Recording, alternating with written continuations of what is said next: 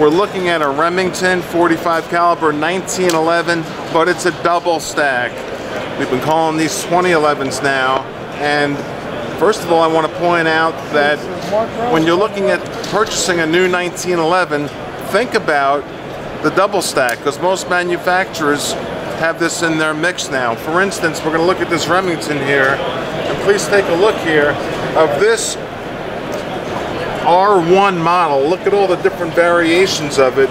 They range between $1,100 and $1,400 depending on the sights and little options you want. But just picking one up for the first time in my hands, it's a little bit wider, of course, because it's a double stack, but I kind of like that, well, because I'm a big guy and I have big hands.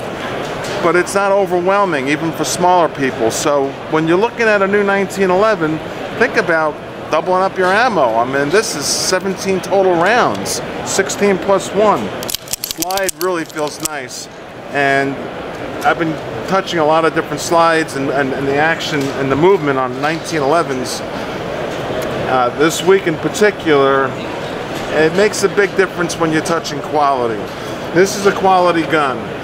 You got an ambi safety, okay?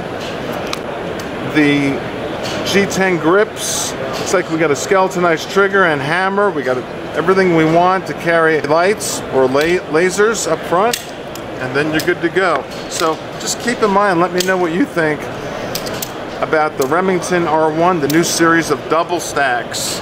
They have a whole new series of 10mm single stacks also, so keep that in mind. Keep Remington in mind. Thank you, my name is Tom. Please subscribe, share the video, hit that bell if you're new to the channel.